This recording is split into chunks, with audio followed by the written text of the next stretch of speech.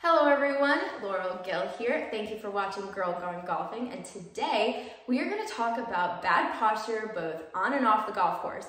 We have all seen those people that are hunched over their golf ball or hunched texting, have their heads down or typing at a computer. This is how to prevent you from being one of them.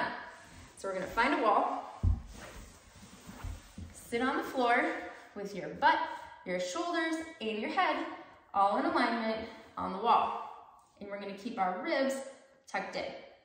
Then we're gonna put our shoulders up at 90 degrees, kind of let your arms hang. And then slowly lift your hands up toward the wall. You have to make sure that you don't lift your chest off the wall. That's gonna be where that stretching comes in, where it stretches your neck and your upper back. And it might be hard for some people. And then to go to the next level, keeping those ribs tucked in, we're gonna lift our arms up along the wall. That one's a little harder for me. As you see, my ribs try to come off the wall there.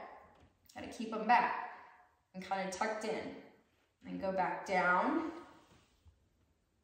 and then back up. And you're gonna repeat this. A good goal is about 10 times. This is something that I personally need to work on. I know a lot of you need to work on it too. So give it a try and let me know what you think and if it helps you with your posture.